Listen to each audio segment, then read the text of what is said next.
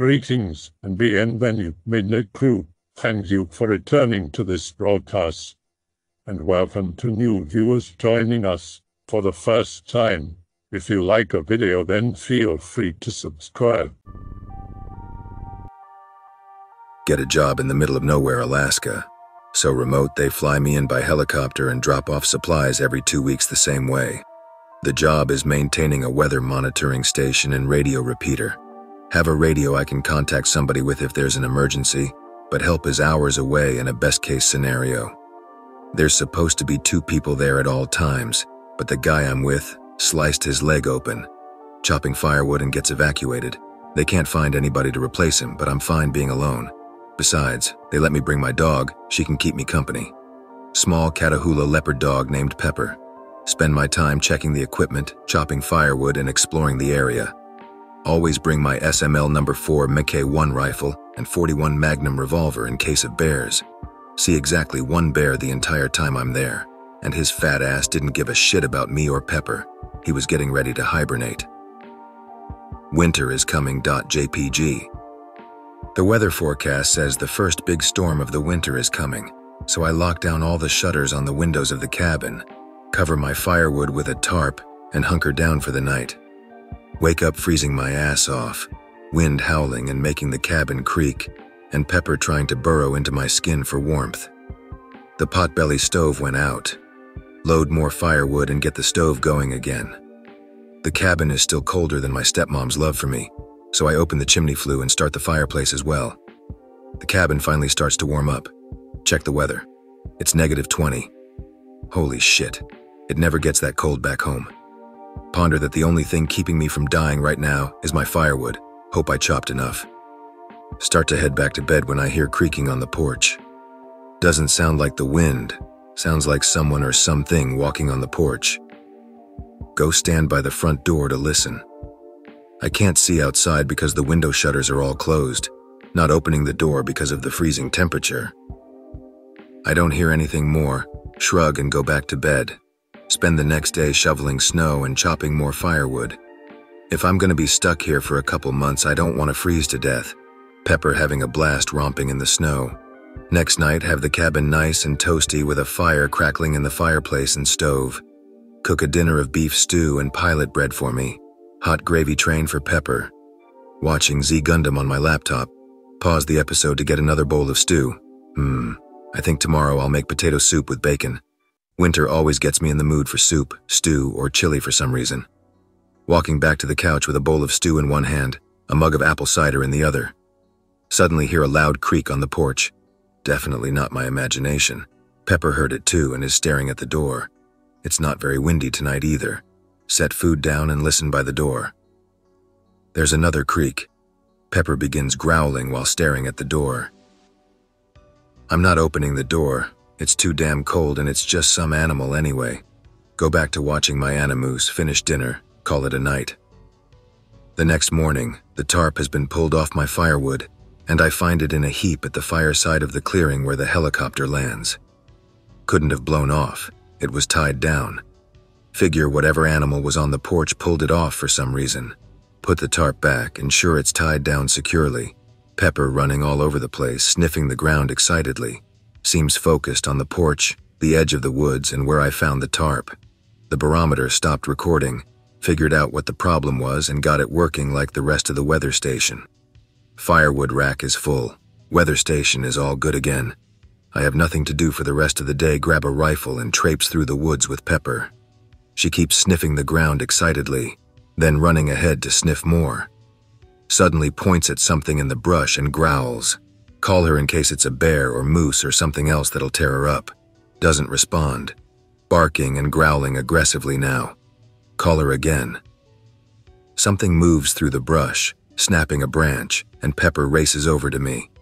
Watch for a minute to make sure I'm not going to get charged by a moose, then head back to the cabin. Wake up in the middle of the night, freezing again. Wind howling. Head into the main room of the cabin. The stove has gone out. The fireplace is still going but has gotten low. Toss in more wood, get the stove going again, check the weather. It's -20-something and snowing heavily. I don't feel like going back to sleep yet, so I make a mug of hot chocolate, sit on the couch and read a book. Hear loud creaking on the porch. Something is definitely walking back and forth on the porch. Screw it. I want to know what kind of animal it is. Grab my revolver, put on my jacket, unlock the door, and peek outside. Immediately get blasted in the face by wind. I can't see shit outside. Close the door again. Figure whatever animal it is just taking shelter on the porch, although that's a bad place to do it. Go back to reading. Creaking starts up again. Ignore it. Just got to the good part. Knock, knock, knock. Jump out of my skin and tactically shit myself at the sudden sound of loud knocking on the door. It's 1 a.m. -20, snowing like a blizzard, and 100 miles from the nearest human being with dense woods and rugged terrain all around. Who the hell could be knocking on my door? More knocking. Grab my revolver and stare at the door in surprise. Pepper comes running in and stares at the door. Knock, knock, knock. The knocking is just as loud, but spaced out this time as if for emphasis. That is definitely a person and not an animal. Hello? No answer. Who's there? No answer. Pepper growling and staring at the door. Whoever is out there is probably in trouble, being in the middle of nowhere, late at night in this weather. How did they find the cabin, though?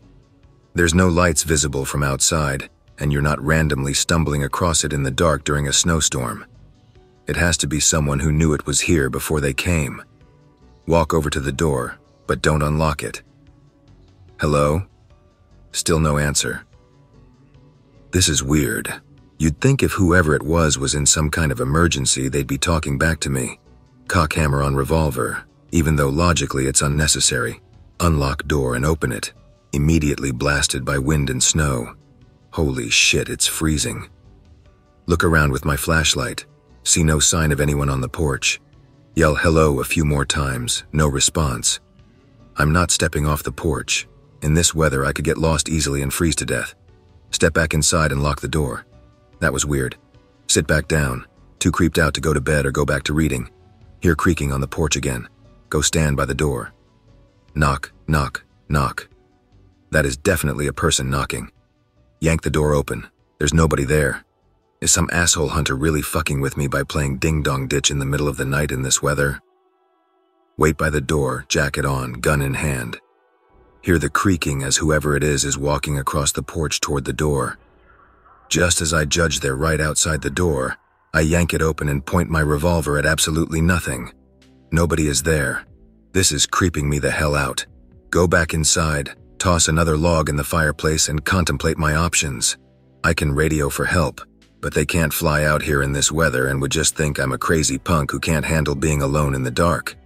I can stumble around in the dark during a snowstorm and probably die, or I can sit in the cabin.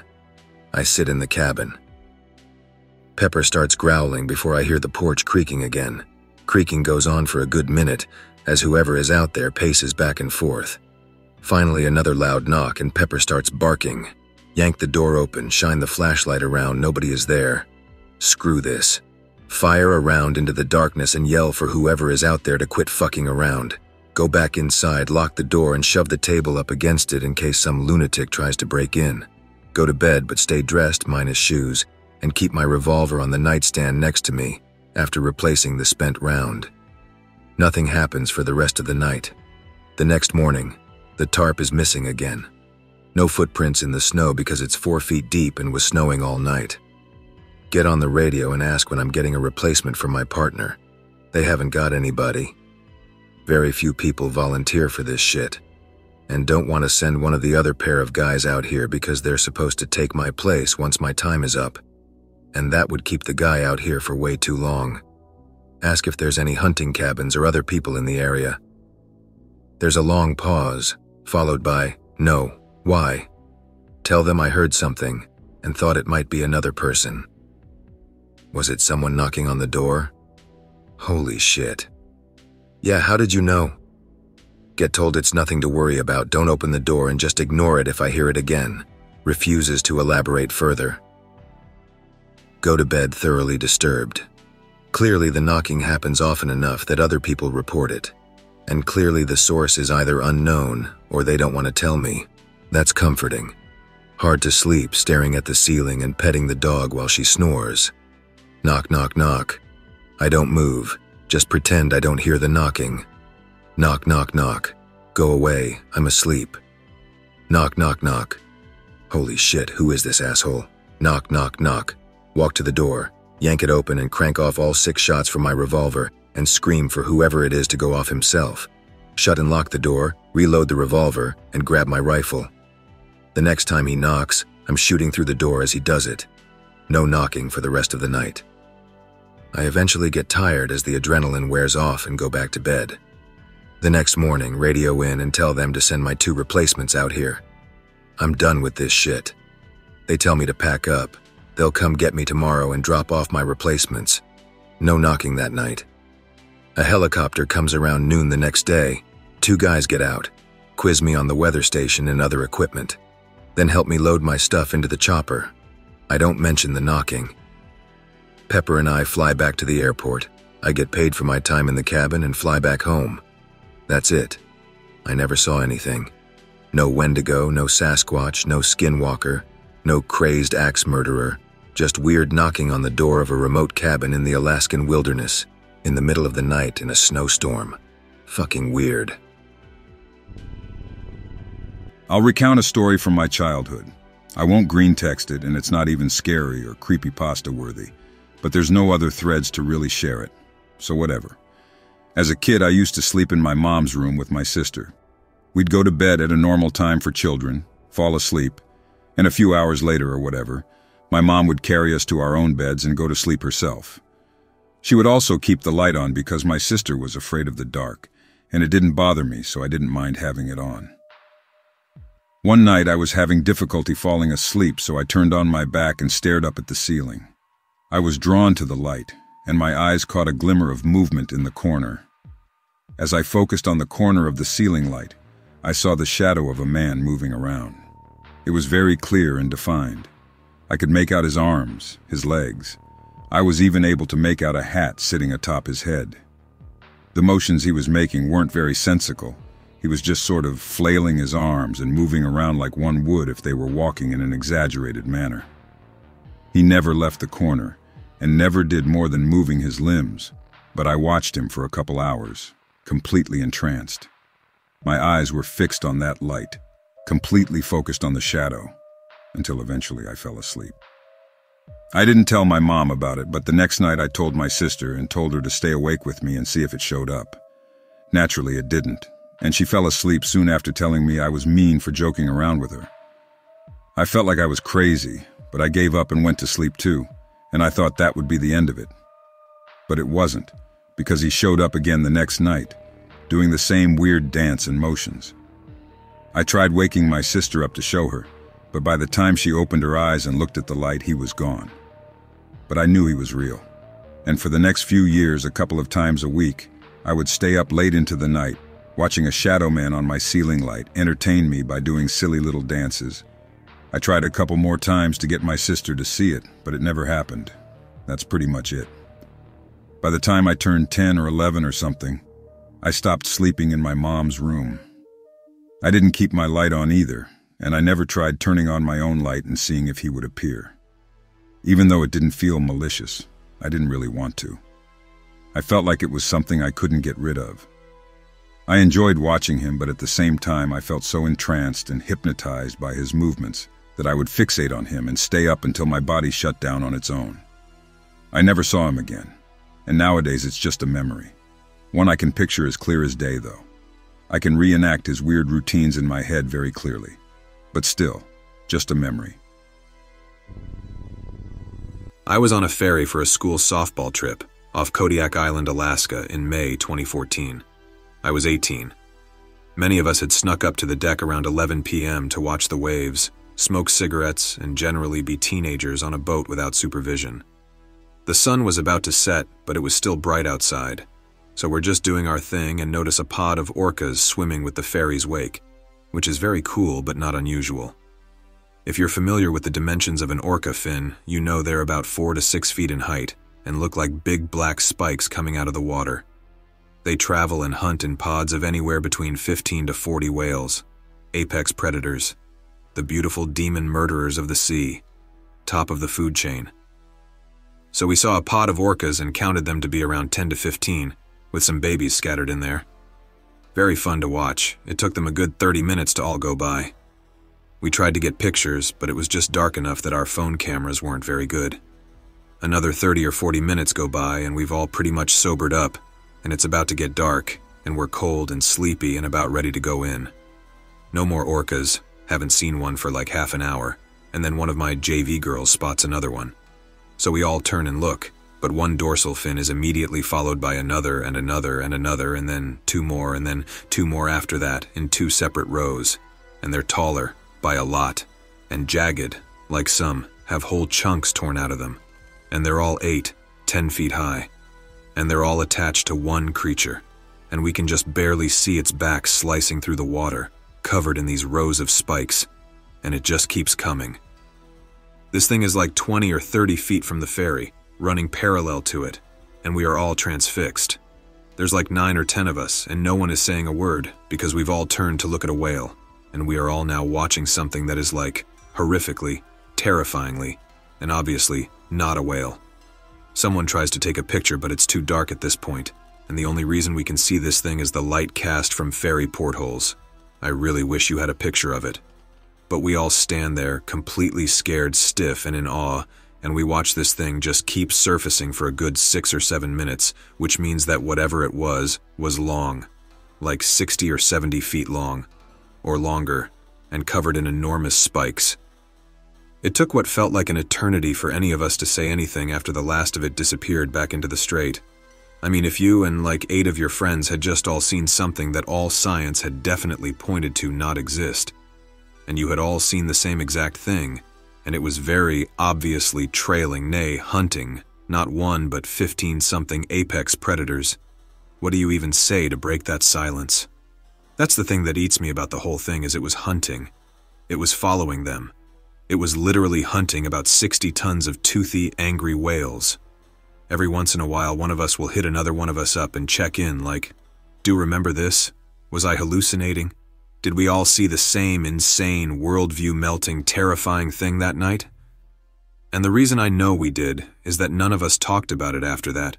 Not during the trip, not to any of our friends, because how do you even tell someone about something like that? Now we have almost 10 years between us, and that night I assume some of them have probably told people. I know I tell people because I've seen a lot of strange things like that in Alaska. Also, there's a very rich history among native Alaskans of something that lives and hunts in the waters around Kodiak. And it's important to tell its story because someday it's going to eat a little too much plastic and no one will ever watch it hunt a pod of orcas from a boat ever again. Be young shitlin'. Dad's a crabber, so we're a coastal family. Thus, I live in some remote Alaskan village. Only a handful of white people. Natives everywhere. Regardless, I heard very cool stories. Land otters, demons in the woods, spirits of good and evil, etc. etc. We live in an old wooden house. The house itself was decrepit, but the surrounding area was beautiful. The house rested by a river, and the ocean was a few hundred yards away. This village only had a mile of road and maintained roughly 500 people, so it was incredibly remote. The reason it even existed was because of an abandoned cannery at the end of town that used to be a prime stop for salmon tenders. While the island is remote, it is also between 2 very busy fisheries and saw a lot of action in its prime. Regardless, money became an issue and the cannery fell into disuse, and as such the coastal village went with it. As time went on, more and more people left. There's a large amount of dilapidated houses and inns dotting the little village, making the place look sad and desolate. Basically, what I'm trying to say is, it was a miserable and lonely place full of old memories of a once busy fishing community.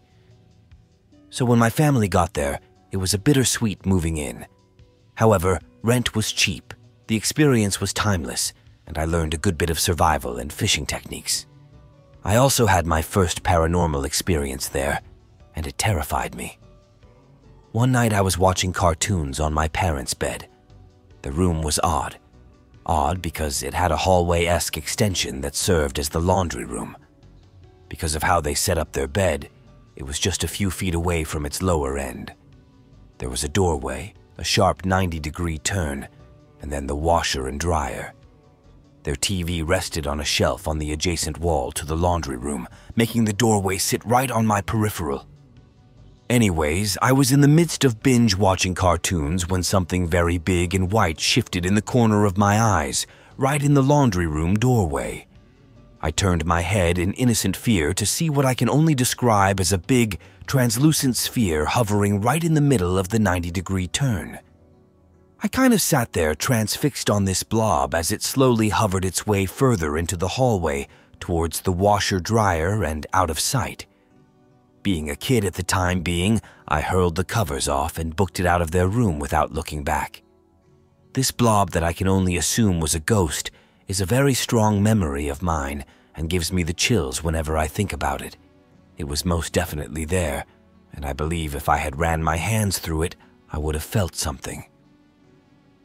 My mother thinks she saw the very same glowing ball, and my younger brother believes a hand pressed through his mattress into his back one night. I actually remember him asking me if I was messing with him. I've been in Alaska for more than 2 years, and I'm stationed in Fort Wainwright. Every so often we go to field missions, and where we go is super isolated. Me and a few guys were tasked to drive down this mountain that we are currently doing our training on, and we replied yes, reluctantly, because we just wanted some real food rather than the MREs we have been living off of for the past few days. While 2 of the soldiers were ground guiding me and my battle I'll call Knox out of the runway, we noticed it started to get dark. Fast. Being on that mountain is hardly ever any light unless it's from the moon. But just to get a general idea, you could see the northern lights easily. As we drive, Knox is telling me he has to urinate really bad, so I just tell him to pull over. As he began to pull over, it got extremely quiet. I felt as if someone punched me in my gut, because I started to get this strong sense of something watching me and I started to get goosebumps. I took it with a grain of salt that maybe it was just the MRE making my stomach hurt, and the weather making the hairs on my skin stand. But then I felt paranoid, and I've never felt this way before in the field because I've been here numerous times before. As he walks back to the truck, I see the foliage on my right-hand side fall as if weight was being forced on it. I tap Knox's shoulder and tell him to look in my direction. It was a moose, but it looked oddly skinny and the antlers just didn't look normal. Our eyes got huge and he responded, "What the hell is that thing?" I stammered because I wasn't too sure what it was either. He buckled up and pressed the brake, but we heard help, coming from the direction of the moose. My heart dropped and I felt the heat leave my face and I looked at him asking, "Did you hear that or was it just me?" He replied, "Bruh, I heard that." He laughed nervously and we turned off the truck and shined our headlamps towards the moose's direction. We are 89B, so we carry our standard M4S with us in the vehicle when we are transporting ammo, whether there is anything in the cans or not, just because it's for our safety. Knox and I looked in the cab to just verify we had our weapons on us, and we did. I jumped out of the cab and he followed with our headlamps still on the moose. We walked closer and the word help was getting louder and louder. We got a few more feet closer, but not extremely too close to the moose, and it ran back into the wood line, making me and Knox jump. We looked at each other and we were both probably thinking the same thing. Did that moose just cry for help? I told him I was getting cold and he agreed, so we paced back to the truck as fast as possible. As I closed the door, we heard the words help, but louder than what it was earlier. I got that gut feeling right after I heard the words and looked into the dark wood line and saw red eyes. I gulped and told him to look, but he put the truck in drive and sped off. We talked for a few minutes about the situation and complete silence followed right after. When we got done with the mission, he sped up the mountain to get back to where the rest of the company was, and he didn't say a word.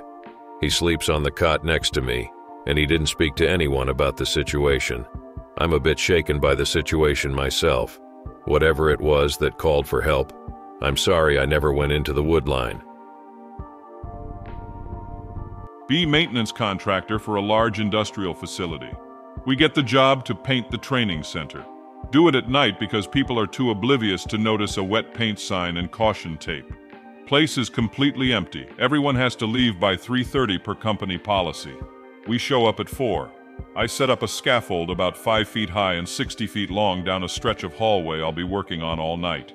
The place is dead silent all night, aside from the sound of brushes, ladders, rollers, and the occasional toilet flush, all from my work crew. 3 a.m., walking down the scaffold, inspecting my work. All of a sudden, walk past an open door to a dark room. Get the hell out of my way. Nearly fall off the scaffold. An old dude standing a few feet into the room. Have to break down a section of scaffold to let him through. No way to get past otherwise. It clicks that not only did this dude violate security policy, he's been in that dark room for at least 11 hours straight without me noticing him. He walks past towards the exit. Expect to hear badge reader noise. He's required to swipe it before exiting the building. Hear the door open and shut, but no beeps. I realize I might have to report this dude to security or risk losing my job. Run down the hallway to try to catch the dude in the parking lot. See a member of my crew. Did that guy badge before he left? What guy? Guy says he's been there all night, and the only person that went outside was the foreman for smoke breaks. I never reported it and never got asked about it. We were there another week, and I never saw that guy again. I hope that you enjoyed tonight's broadcast. If you enjoyed tonight's story, then please subscribe to the channel, as more Greentext will appear daily. A new broadcast will appear when the clock strikes midnight Central Time.